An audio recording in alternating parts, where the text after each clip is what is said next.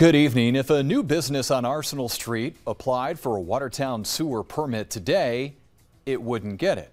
The system has issues, at times overflowing, and the state is making the city come up with a plan to fix it. 7 News reporter Lexi Bruning joins us with what she learned and when the problem first happened.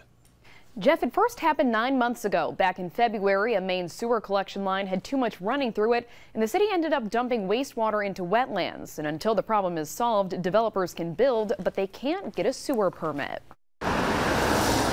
It's Jefferson County's most traveled highway, prime real estate.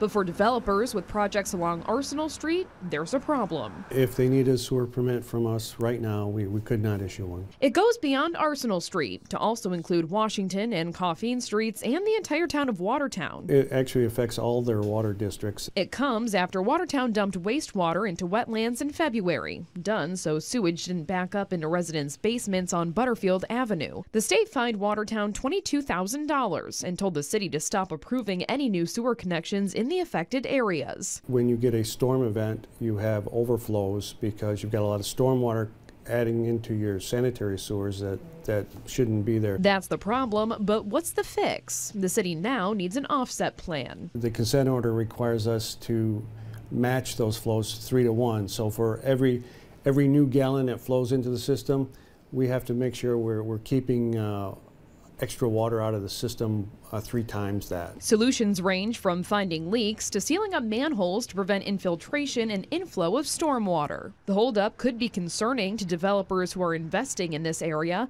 like a new car wash here on Arsenal Street, told by the city planning department in this email that Watertown has a moratorium on issuing new sewer permits right now. There's also a low-income housing project slated for Commerce Park Drive, and then there's the Thousand Islands Event Center in the town of Watertown. None of these are ready to open now, and Mix thinks the city will solve the problem before it affects the projects.